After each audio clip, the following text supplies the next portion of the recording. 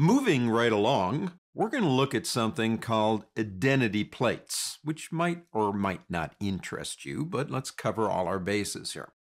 Go to the word Lightroom if you're on a Mac, or the word Edit if you're Windows, and go down to Identity Plate Setup. Now, what you're typically going to see in that box on the left is your name. Not mine. Well, if it's mine, that would really be weird, but your name. But what I want you to do is look up here. It says Adobe Photoshop Lightroom 4. It's got the Lightroom logo right over here on the far left. Keep your eyes up here, and I'm going to turn on Enable Identity Plate. Cool. I got my own program. It's called the Andy Anderson program. The first thing I get asked is, why am I doing this? I mean, is it an ego thing? Probably part of it. We all have our egos.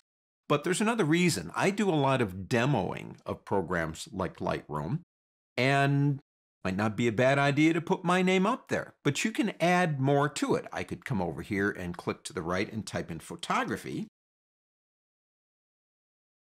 by, and actually I like lowercase. So let's go ahead and make that all lowercase. I'm a lowercase kind of guy.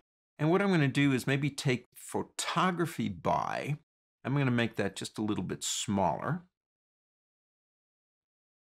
Maybe like that.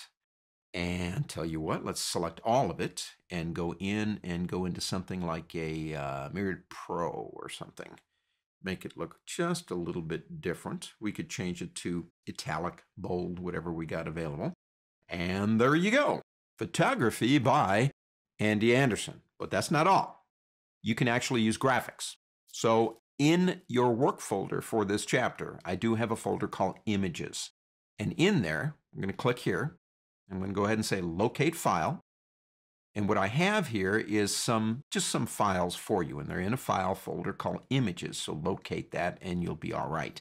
Let's go into Desktop. And there they are. Now, I also have put the originals in here. What you want to work with is PNGs, because PNGs support transparency. You can work with JPEGs, but they don't support transparency. So I have the original PSDs up here if you want to play around with them. This is the one I'm going to use. And I'm going to choose it. Hey, check that out. Photography by Andy Anderson and a light bulb. Andy, you're amazing. So you can do anything you want up there. And again, it's partially ego. But the other thing is, if you use this program like I do in demonstrations and in business, it's kind of like putting your brand up there. Now, there is one more area you can play around with, and that's this area over here, and you can see it down here. I can change, let me show you. I could go say italicize those if I wanted to, or I could change them into any font that I want to. You have two buttons over here for color. And if I come over here and click on one of these, I can change the colors. Notice how they change. When you click on them, they turn a different color. When you just hover, they lighten up just a little bit.